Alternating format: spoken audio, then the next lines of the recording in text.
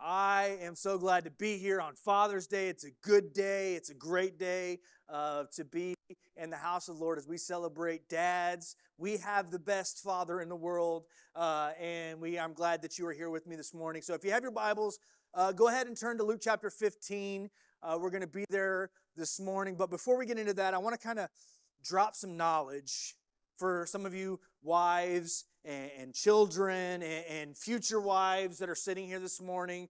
I kind of feel like at times my job, it's kind of, I'm a full service pastor, right? And so I want to be able to help you guys understand your husbands a little bit better this morning. Or if you're not married, one day, when you get married, you'll be able to understand him. And as a result, your marriage and your relationship will be that much stronger. So I'm going to be an interpreter for the men of the world this morning.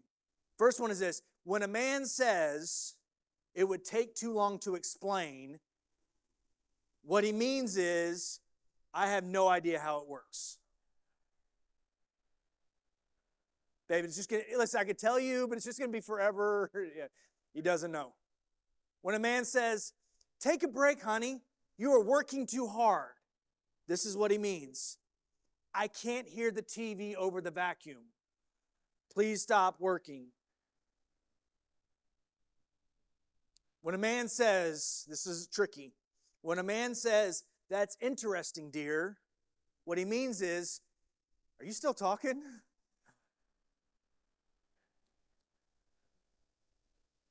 I'm just the messenger. When a man says, it's a guy thing, what he means is, there is no rational thought pattern connected with this, and you have no chance of making it at all logical. When a man says, can I help with dinner? Your man ever says that, your husband ever says, can I help with dinner? This is what he means: why isn't dinner ready yet? When a man says, sure, honey, or yes, dear, it means absolutely nothing. It's just a conditioned response from over the years.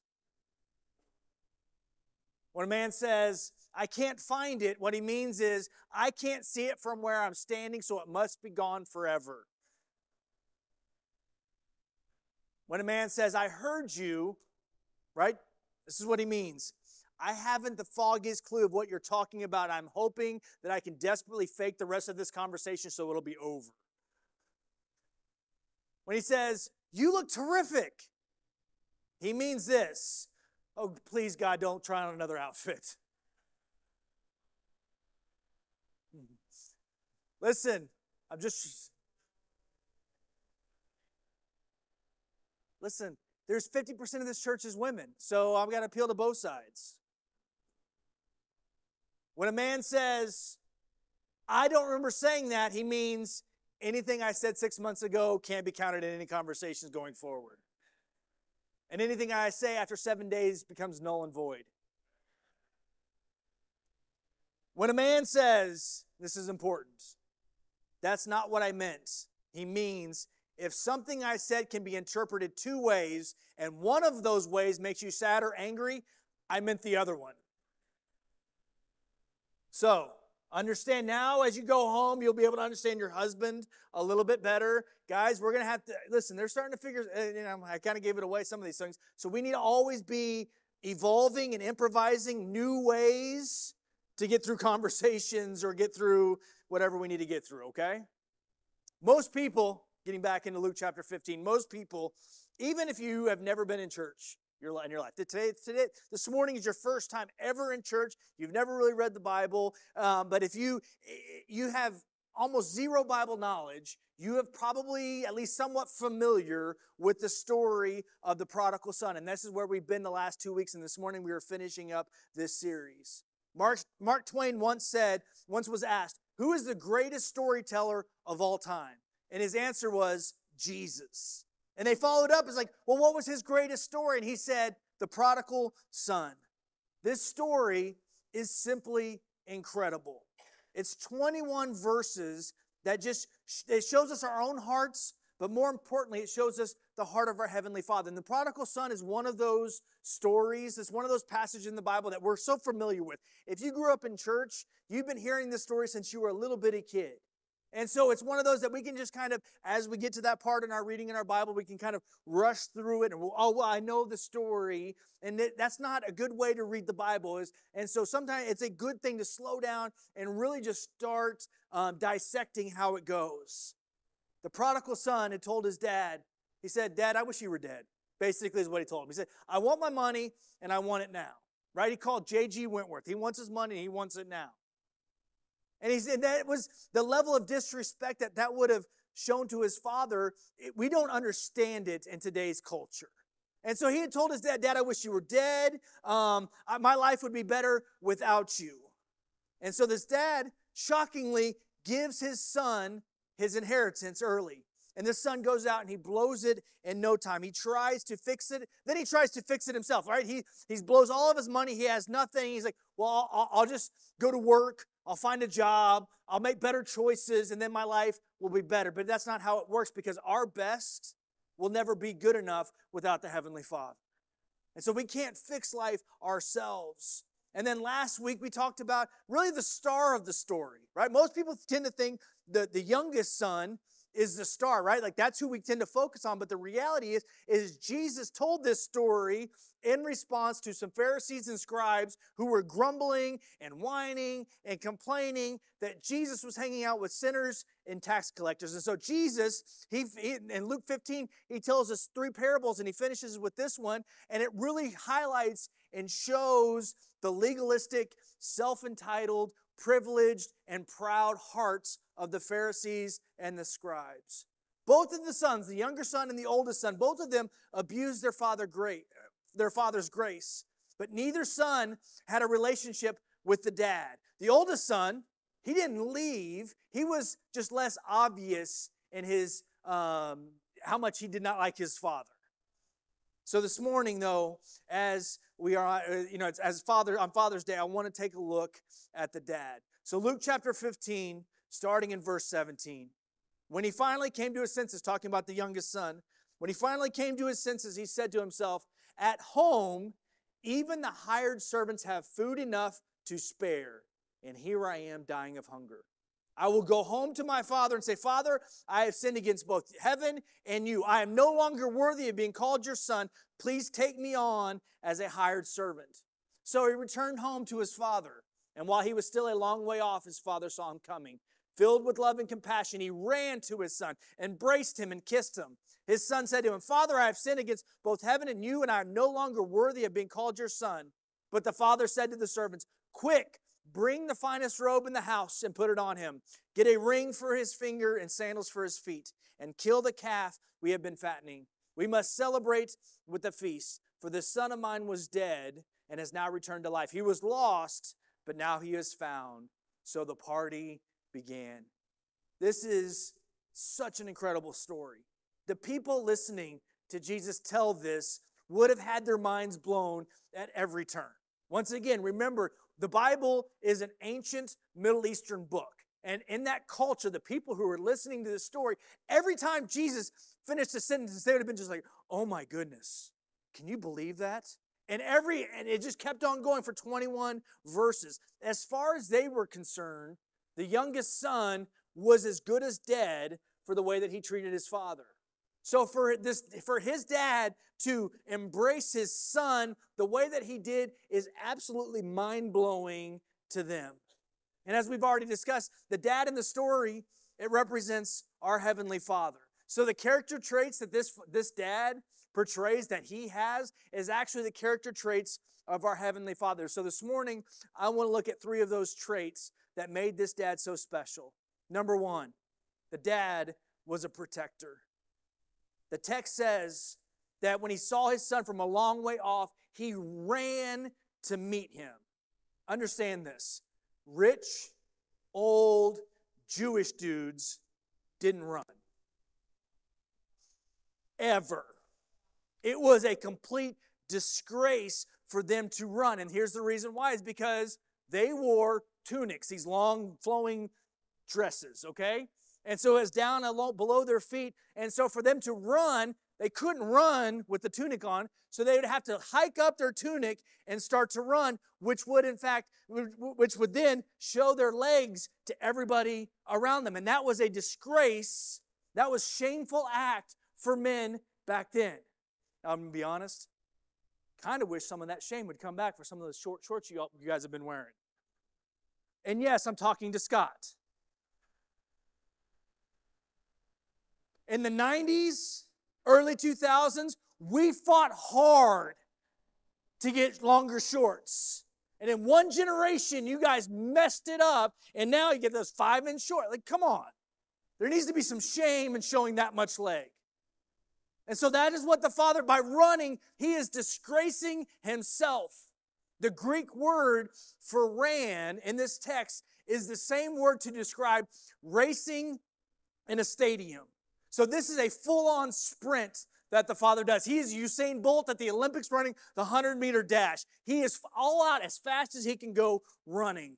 And the people of that village would have looked at him and saw how he reacted and went, you know what? I thought he was better than that. I've lost a little bit of respect for it. Did you see? Like, not only is he welcoming his son back, but did you see him hike up his tunic, show off his legs to everybody, and start running? Like, I thought he was better than that. Because they were upset with him because he was not acting the way that he should be acting in their view. But he didn't care. And we can relate to that because how often, and you don't have to answer this one out loud, but how often do we get upset with our Heavenly Father because he doesn't act the way that we think he should act? Like, oh, geez, how could you do that? You should know better than that. God, I can't. Disappointed. I thought you'd be better than this. I don't understand why you're. That's how they're acting, is they don't understand. Like, they get mad at the Father because, like, why are you acting that way? You're better than this. You should know better than this. But why would he run into the town square to greet his son?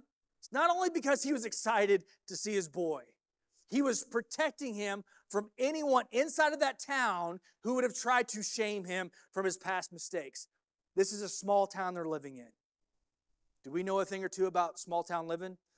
And how quickly the gossip train runs in this town? Like, listen, it's going to hurt a little bit. Even inside this church. All right, I'm going to give you an example of this. A few weeks ago, and this is extra. I wasn't on my notes. I just thought of it. A few weeks ago, I drove my father-in-law's Infiniti SUV. Nice SUV. Way out of my price range. But he had my truck or my vehicle, whatever, and I drove his because I was bringing stuff to the church and parked in my spot. 15 minutes after I got here, people were like, oh, I heard you got a new car. I heard you got a new car. It's like, it was like, we're paying you too much, evidently. Like, this is why I drive junk. Because I want those. Small towns operate different. Like, everybody knows everybody's business. When Katie and I were dating, the first time I went to St. John, that's our little bitty town, like 700 people in the middle of nowhere, Kansas. All right? First time I go, I picked her up. She was nannying for some people in Wichita, and I picked her up in Wichita, and we drove home. I was going to meet her dad, right? And her stepmom and her mom and her sisters, everything. And so she's like, oh, let's drive around the town. I'm going to show you my hometown, right? And after like 12 seconds, we were done because that's how small it was. It made Windsor seem like Kansas City. But here I am. I'm driving red Mustang, right? Everybody there drove trucks. So, and it's bright red, right? It's got gangster tinted windows, right? You can't see who's in it. And this is the thing that I found out about Kansas, is they don't believe in four-way stops, right? Like, it's weird. This is not just her town, it's everywhere. And so we go around the square, and I stop, and I'm like, this is a four-way stop because I'm normal. But not in Kansas. That's not how they do it. So I stop, and then I pull out, and there's a car coming. I made the assumption, I get it, I was wrong. I made the assumption that he was stopping too. He did not have a stop sign. Turns out it's the cop of that St. John, right? Not one of the cop, the cop. He pulls me over, and it's just like, car, out-of-state plates, it's out of place. Who is this person trying to think? Like, and as I'm sitting there, cars start driving by. Multiple cars, the same cars over and over again, trying to figure, 15 seconds after I get pulled over in the square of this town, the entire town knows that there's a new person in town with a sports car, and he's on the square, and they're all driving by to see what's going on. Her dad knew I got pulled over before I even got there. Luckily, she went to high school with him and got me out of the ticket, so it was all right. But that's the way that small towns operate, is everybody knows everybody's business. So everybody in this small town knew the son's business. They knew how shamefully he had acted. They knew that he had squandered everything. They knew everything about him. And they would have, as they saw him walking into the town square, they would have done everything they could to ridicule and taunt him and shame him. But the father runs from his house to get to his son before they have an opportunity to do that. Dads, we have the best jobs in the world. I love being a dad. There is nothing better than coming home and your kids running up to you yelling, "Daddy." They can run up and give you hugs and just start going a million miles an hour. And when the kids were little, when they used to take naps, if I was home when they got up from their naps, I'm like, I got this. Because I wanted to be going to their rooms, pick them up and save them from the cribs. Their mean old mommy had made them take a nap, and here comes Daddy to the rescue. I loved being their rescuer. It's imprinted in our DNA as men to be protectors. And this dad, he places himself between the crowd and his son so that all the verbal barbs that the son would have received are now being redirected to the father. Because now they're focused on how shamefully the father acted. And so all the focus, all the attention is on him and not his son. He is a protector. Instead of trashing his son for their shameful behavior, all the attention turns to Dad. Our Heavenly Father, He takes Jesus died on the cross, He took all of our shame, all of our past mistakes, and He took it upon Himself to save us from having to live in shame. I was listening to this video clip the last week or two ago, and it was this. It was an interview. It was a highlight clip of a guy who had been arrested and sentenced and found guilty of he was abusing children sexually, right? And they were asking him, "How did you pick your targets?" And he said something really interesting, because you would think the answer would be, well, I just found the kid who was off by himself and walked home by himself, and they were easy pickings. That's how I found it. He's like, no. Before every victim I ever had, before I didn't look at them individually, I looked at the family. And if the father was active and around, and I perceived him as a threat, I moved on to my next victim. Dads, we got to be present. We got to be a little bit dangerous in the eyes of the people who are wanting to hurt our children, because we know that we are willing to protect and fight for them no matter what. But keep in mind, also, this is also a side note for free, people in our government, people who are leading this nation, they call men who are a little bit dangerous, men who act like men who protect their families, they call it toxic masculinity.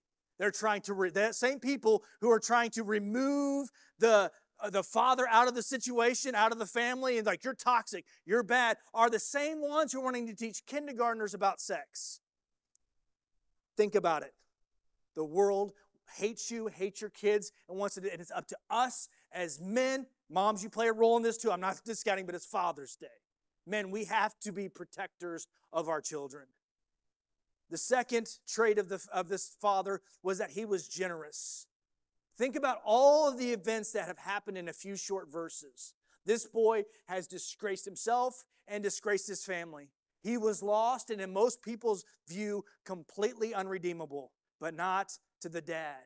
The youngest son blows his money, wrecks his car, does everything he could to shame the father, and is left with nothing but thinks to himself, hey, my dad has hired servants, and according to him, have food to spare. Those 4 verses inside that passage, mark them, circle them, they're important. Those 4 words carry so much weight.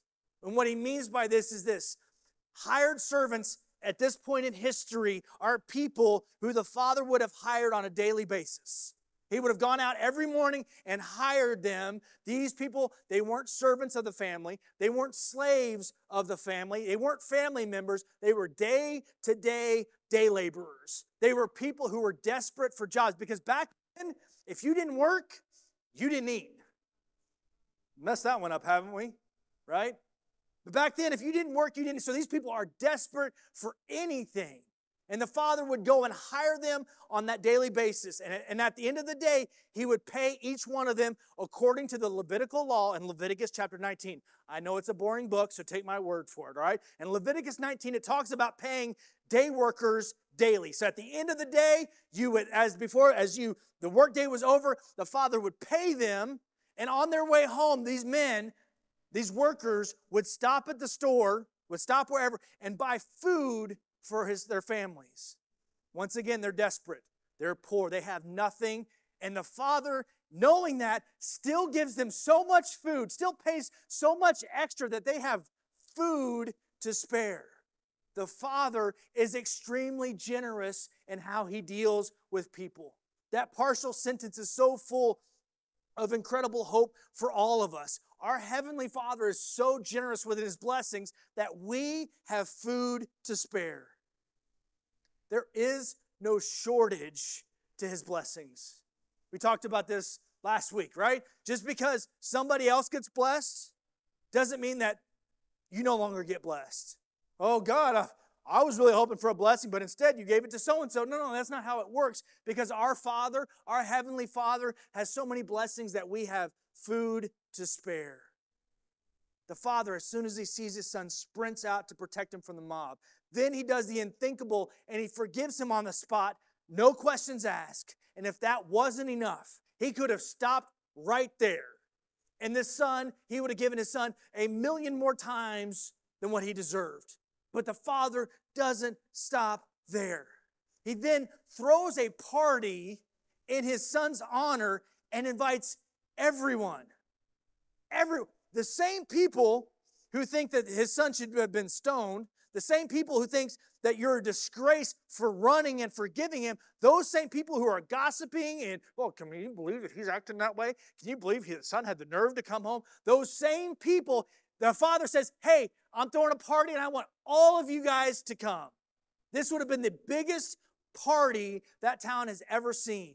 And he tells his servants to go quickly and get the best robe. The best robe was the best robe in the family. Then even as rich people, they had this is our good robe, right? It used to be you go to your grandparents' house, it's the good china or whatever. This is the good robe. This was the robe the father would have been saving for his oldest son to use on the day that he got married, because for that family, the best day that family ever had was when the oldest son would have gotten married, because of what that would have meant culturally, right? Somebody to carry on the line of the family, somebody to provide grandchildren and those kind of things. And the dad says, yeah, we're saving it for the older brother's wedding, and it's still going to be there, but right now we're throwing a party. Bring the best robe and give it to my son. Bring him sandals, because only hired help who weren't a part of the family would have gone without shoes. And so the dad says, no, you're my son. Put shoes on his feet. Put a ring on his finger. All of those things I would encourage you at some point to look up, because each one of those things have meaning and it shows us something. So on your own time, look it up and research what all those things mean. He says, put a robe on him, the best robe. Put sandals on his feet. Put a ring on his finger. All of which represent the father fully restoring his son. Then he says, hey, go quickly and kill the fattened calf. Right? Spare no expense. If it were me, and this was Maddox, and he had said, Dad, I wish you were dead. Give me my money. I'm leaving. I gave him $3, right? That's all my money. But if he came back after all the mistakes that he had made, if it were me, I would probably think, you know what? All right, son, I forgive you. Why don't you go on the back 40 for a while? Let me just see if you're real serious about this repentance thing. I just want to make sure that you're not just here to scope us out and try to get back in good graces, but you really haven't, nothing has done. If that were me, and if that were you, that's how a lot of us would have responded, right? Oh, son, I forgive you, but there'd have been a little bit of a wall there still. I'm just going to make sure. Not the dad. He says, you're back. I forgive you. I love you. I'm restoring you to complete and total sonship. And as dads, we should be the example in our families of what generosity looks like. We should be the ones who are excited to bring the tithe check each week. It shouldn't just be mom's responsibility to do that. We should be the one who is teaching our kids about being generous with our time and our money and our resources and how those are good things. This family, they're rich, right? They're super rich. And the thought could be like, well, yeah, of course he's generous. He's got so much extra money. If I was rich and if I wasn't broke, then I would be generous. First of all, no, you wouldn't. If you're not generous with the little bit you have, you're not going to be generous if you get a lot. Let's just be honest. Okay? And second of like, and I always get so upset when people are like, well, he's rich. You know, Jeff Bezos or somebody like that will give $5 million to a charity. Like, well, he's rich. Of course he could do that. That's like me giving 50 bucks. First of all, have you given 50? Oh, no? Okay, so he has given more than you, even by your own standards. And secondly, they're not, you know, rich people are not required to give anything. It's their money. They worked hard for it. They were smart enough to create an iPhone or whatever the case may be. And so they're not required to give anything. And trust me, I'm not defending Jeff Bezos. Because the only thing that we have in common, he has a lot of my money, right? Every day I get reminded of how much money he has of mine. But that's the thing is that, yes, the father was rich. Yes, he had a lot to give, but it still went above and beyond, and he was still generous with what he was giving. We have lost the joy of being generous. It's all become about me, me, me, me. And thankfully, our Heavenly Father isn't about me, me, me, me. He's about us, and he is generous in what he gives, provides us, and he wants us in return to be generous with our families and our friends and the people that we come into contact with. And the final character trait I want to look at this morning is that the Father was full of grace. And listen, I know we've said grace a lot the last 3 weeks, and I was putting this together, I'm like, man, are we going to talk about grace again? Like, and it hit me is, yes, we may be tired of hearing that word, right? Like we talked about grace last week, and we're talking about it this week, and we talked about it 2 weeks ago. But here's the thing, is that we should never get exhausted or grow weary of talking about the most beautiful and priceless thing that is available to us. And that is the grace that our Heavenly Father has given us. We talk about our kids all the time. We don't get tired about talking about hunting or fishing or our cars. We can't get tired of celebrating and enjoying the grace that the Father gives us. The amount of disrespect the Son showed to his Father is beyond anything that we can really understand today. Because today, if you go to the grocery store this afternoon, if you go to Walmart, heaven forbid you go to Walmart, like that place is dark, right? But if you go in there, there's a good chance you're going to see a child back-talking their parents at the very minimum. Like, right? We've seen the ones that are cussing their mom or their grandma or whatever the case may be. So we see that. We've become kind of conditioned to seeing disrespect from children to their parents. But back then, this is a whole different level of disrespect. And it's actually, the father, if he had responded with, this is how you want to treat me? All right, guys, we're going to stone him and kill him. People would be like, yeah, that was justified. That's what could have happened. His sin towards his father was so extreme in that time period, he deserved to spend the rest of his life eating pig's food. But that's not how the Father saw it. Here's the reality. As hard as it may be for you to accept this, is, listen, you may be a wonderful, incredible, awesome, best person in this room. Like, you just do life. But even the best person you've ever met, in the eyes of Jesus, if you're going to look at what we deserve and what we don't deserve, we all deserve to be eating pig's food. But the Father says, no, no, no. Bring the robe. Bring the sandals. Put a ring on his finger. You are my child, and I don't care about your past. I don't care how you treated me in the past. I don't care about your past mistakes. You are my child, and I love you. Welcome back to the family. Because he is a God that is full of grace. And at times as dads, we can be a little bit harsh or short with our kids. We demand perfection. When we demand that our kids fall in line with whatever we say, and we come down hard on them at times when they mess up. And sometimes that's what they need, is they need us to come down hard. But there are other times when they need us to be the dad who is sitting on the front porch watching and waiting for their son to come home. And when we see them, we run to them. We run to forgive them and kiss them and restore them. Because that is how our Heavenly Father responds to us. Because we are all at one point or still currently this prodigal son out living wildly. And there's Jesus on his front porch just watching and waiting and praying and hoping that one day he's going to see you walking up into the village and he is going to run. He's going to hike up his tunic and he's going to sprint past everybody else to restore you and welcome you home. Because he is a God that is full of grace.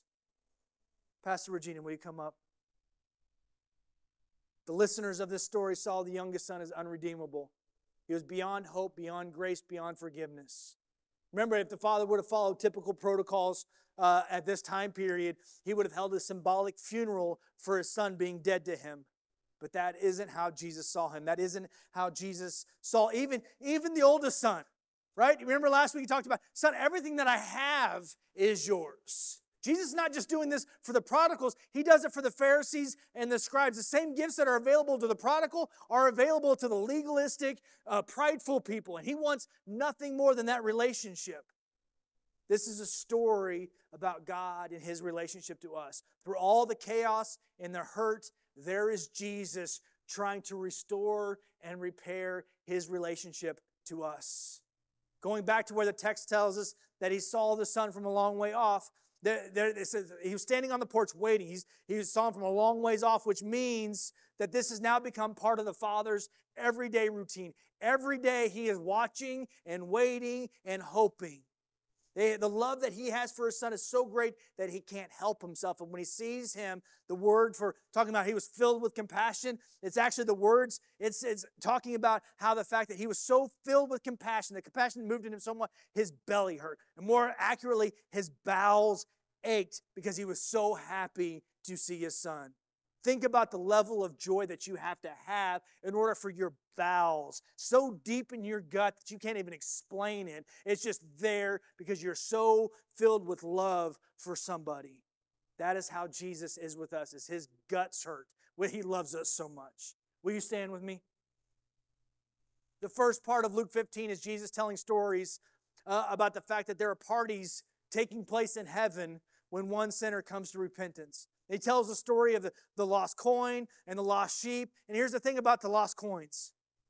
They didn't lose themselves on purpose, right? They didn't lose, somebody had misplaced them. They didn't do it on purpose. And sheep are just dumb and wander off. And so these two, the coin and the sheep, they had no choice in it, right? They weren't making conscious decisions to leave. But the prodigal son, he made the choice to leave. He made the choice to reject his father. He made a choice to turn his back on his family. And that is, so it shows us all day. And then yet still, even with the sheep and the coin, not their fault. Prodigal son, your fault. There is still a party that takes place because that is how much Jesus loves you and is so excited to have a relationship with you and to restore you as his children. The two sons are completely shunning their father, their family, and their heritage. They were different in their approaches, but both had rejected their dad, and they were intentional about their sin. Worship team, if you'll begin to play. But our Heavenly Father, he doesn't see our past mistakes. He doesn't see our mess-ups. He doesn't see our blatant disregard for him. He sees us in those things. He is aware of your sin. He is aware of your problems. He is aware of your past mistakes. He's not like, oh, I didn't know about that. Oh, if I'd have known that, I might have changed my mind here. No. He is well aware of those things, but he just sees past them to see you. He sees us and loves us anyways. The Father's love is unconditional. This is the same Father who, Romans chapter 5, verse 8 says, but God demonstrates his own love for us in this. While we were still sinners, Christ died for us. Hear me. Listen, I don't care if you've been saved 1 week or 50 years. All of us need to hear this. Jesus loves you that much that he is willing to die for you while you're still a sinner. He doesn't wait for you to clean your act up. He doesn't wait for you to really show that you're sorry and repentful. He says, no, bring the best robe, bring the sandals, bring the ring. We're restoring this child of mine who was lost but now is found. Let's throw a party because he's finally home. That is how much Jesus loves you. And we should never get tired of hearing about it, thinking about it, reading about it, rejoicing in it, because that is the single greatest gift you will ever receive. I've got some good gifts in my life.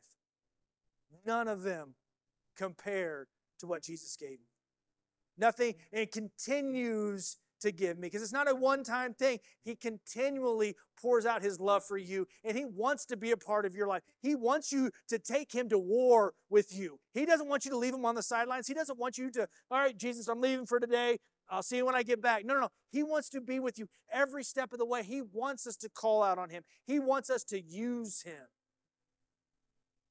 And if we're not doing that on a daily basis, we are going into a battle ill-prepared and ill-equipped, and we will lose. You will lose.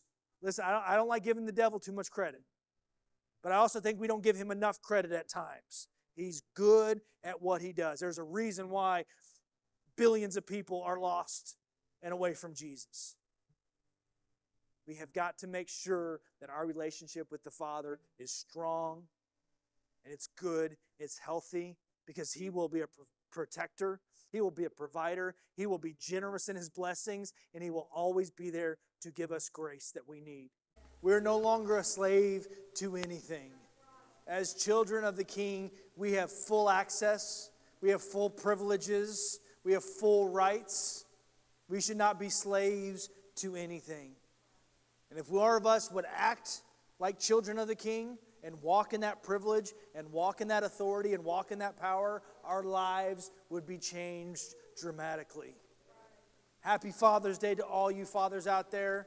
I am proud to be amongst your ranks.